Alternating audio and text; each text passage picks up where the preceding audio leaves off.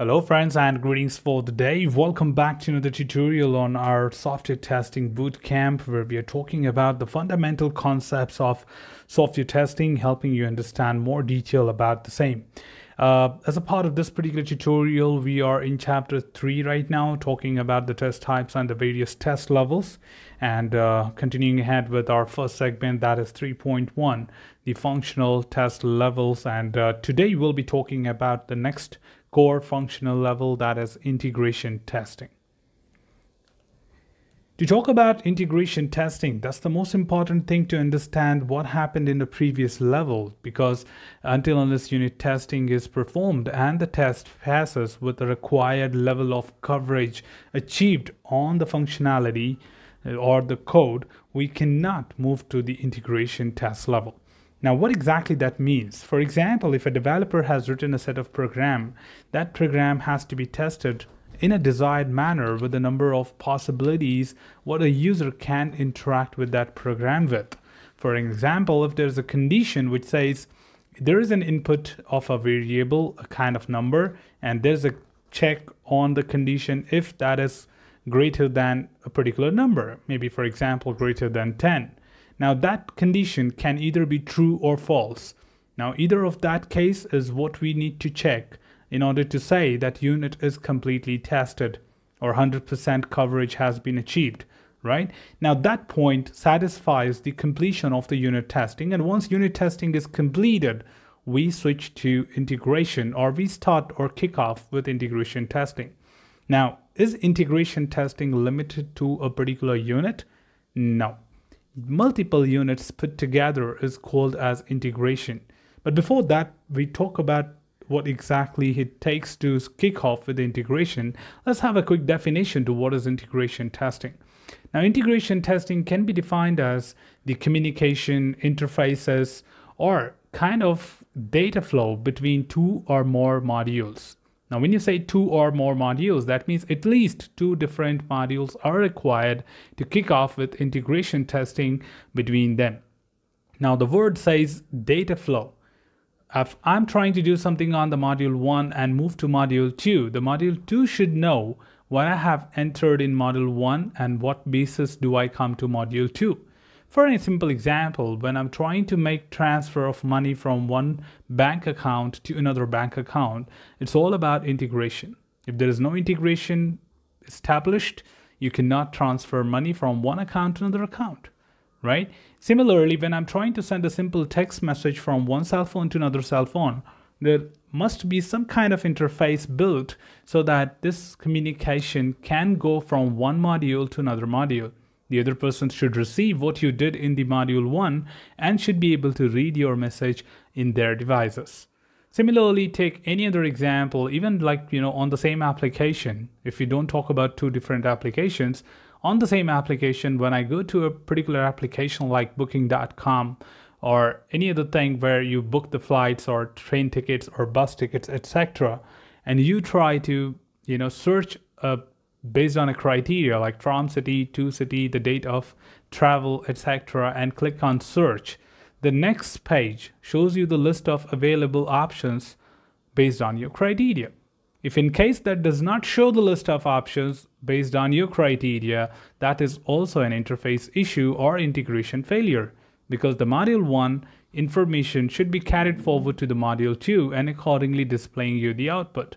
Now, integration testing is all about that. It's just not limited to connecting two different parts of the application or two different pages of the application or two different modules in simple terms. It's more than that, which is just not linking it. It's more about integrating, having the data flowing between two or more modules. Further to add on that, we have two types of integration testing. We have incremental integration testing and non-incremental integration testing, where incremental integration testing is used when the modules are in a particular sequence. For example, if I'm talking about booking a flight or withdrawing money from an ATM machine, they have the set of modules in a particular sequence. That means I cannot jump directly from module 1 to module 4. There's a sequence defined. That means I need to go from 1, 2, 3, 4, 5, 6 in order to complete a transaction.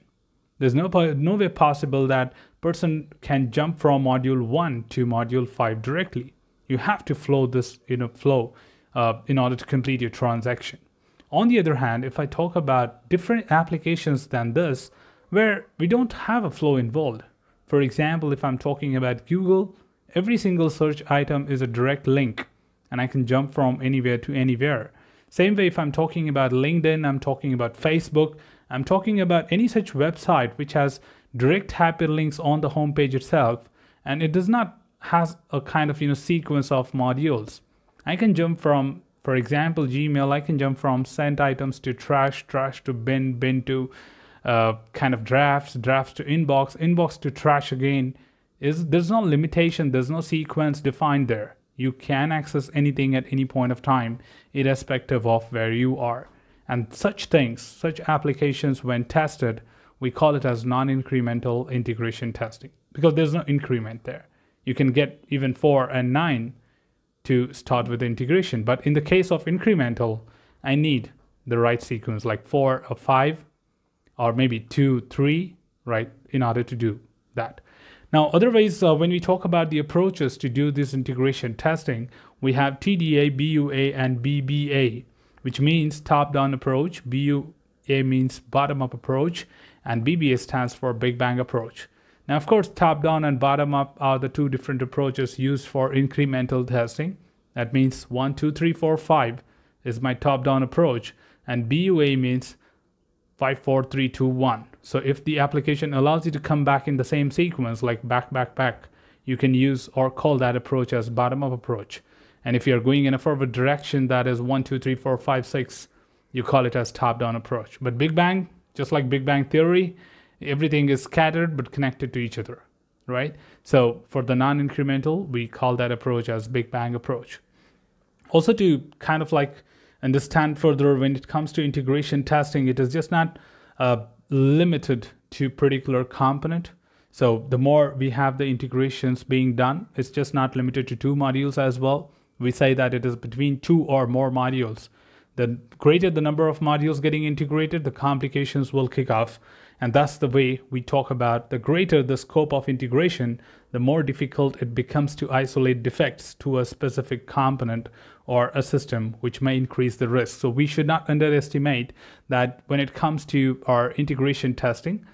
Initially, when you start with limited number of modules, integrating them, integration testing is being performed. You try to target a slightly deeper dive to see if you can really figure out any defects. It's not just limited to setting up the integrations. You also look forward to have any specific defects which are related to interfaces, communication between these modules can be identified or not.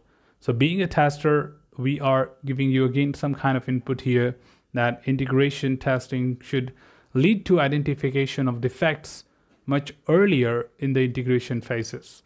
The more later you try to look for a defect, it could be complicated.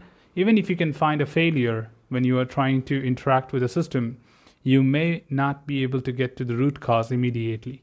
It will take some time to deep dive and understand where we exactly went wrong and how exactly we have the outcome of it, right? So these are all things which we wanted to convey you, but there will be a second part of our integration testing where we'll also be talking about something called as component integration testing and system integration testing. So stay tuned for that. So that's all from this particular tutorial, team. Should you have anything else, feel free to comment below. I'm always there to address your queries and answer them well. Till then, keep learning, keep exploring, keep understanding the context. Thanks for watching the video, team, and happy learning.